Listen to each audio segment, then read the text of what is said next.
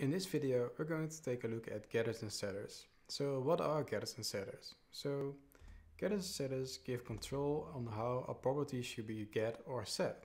So that's really straightforward. And in our case, we're going to take a look at this animal kind. So we have our property animal kind. And now it's public. People can access our kind value and they can manipulate it and do whatever they want with it. But we have now no control of what's going to be inside our kind value. That's why there's a best practice, which is called getters and setters, of course. So we have now a property animal kind, but when we use getters and setters, we use a property animal kind and we make it private. Then we create a getter, for instance, that's going to get a value out of that private value. So we have animal kind, get kind. So the animal kind is our return type. Then we have the get, which says, hey, this is a getter. Then we give it a name.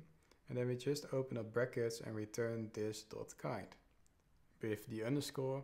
And this way people can still access our kind value outside our class, but we are in control of what they are going to see. The same is for the setter. The setter is a void method which uses the set keyword, and then we give in the name kind, and we use the animal kind and then a value. So that is the input, and then we set this private value with our value. So to show you what this can do, so let's go to our code and implement this. So the first thing we can do is we're going to set this with a private. And now we're going to see some errors because, hey, there's an underscore and not the not underscore variant. And we're going to fix that by first creating our getter. So we're going to use animal kind and then the get keyword kind. And then we're going to return this kind. And as you can see, our errors will be fixed. But this is the only one that's still there, and that's because this is a setter. We are here setting the value and not getting the value. So we can fix that as well by using void, not animal kind, then set, then kind, and we're going to expect a value here, so animal kind value. And we're going to set our underscore kind with this new value. Now that should be fixed as well.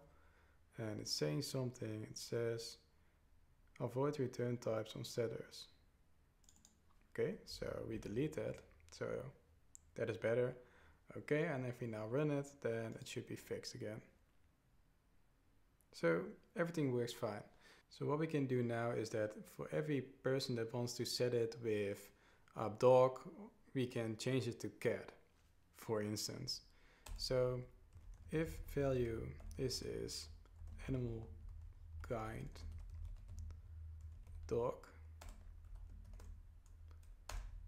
then we're going to say that value is animal kind dot get.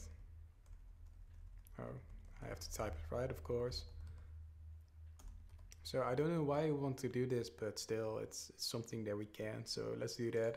If I now run it, this Harry the dog should now be Harry the animal cat. Okay, so what we also could do in our setter is implement this validator. And maybe it's better to set it in here than in the constructor, because we can still set this kind value outside our code so people can access it and give in another value. And if we set it inside here, then we are sure that when it's set in the constructor or when it's set outside the constructor, the input is validated. And I'm going to delete this again because this has no purpose. So if we now run it, then it should still be working, or not. That's also fine. So why isn't it working? It says kind is a 0. If kind is null, then do this. Now, well, kind is not the right value. It should be value. And if we now run it again, then it should be fine. Okay. What we can also do is create a getter that doesn't have a property. So how does this work? We can say string, then get, and we're going to fix that animal kind dog here, and we just want the dog. So we're going to say string get kind string. And what we're going to do is we are going to get the value from our kind property, so this kind, and we're going to return the value dot toString. Then we're going to split that by this dot here, and then we're going to say that we want a second index. So now what we're going to do is when we ever get this kind string, then we're going to take the value from this property, the underscore kind, and we're going to return that with the value to string. So it's going to read this out. Then we're going to split it by this dot, and that means that we now have two entries in a list, the animal kind and the dog, and we're going to pick the second, which is the dog. And when we return that, then we can write our dog. So instead of here, we use kind string. And if we now run it, then it should write out the right way, as we expect.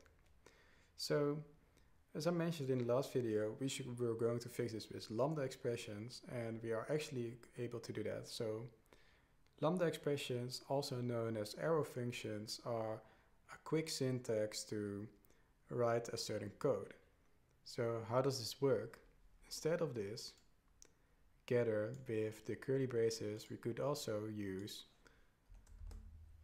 this arrow operator, and what we're going to do now is we're not going to return because it knows that we're going to return something, but this value doesn't exist. So if I now just use the this underscore kind and delete this left curly brace, we should be fine again. And if we now run it, we should have the same answer.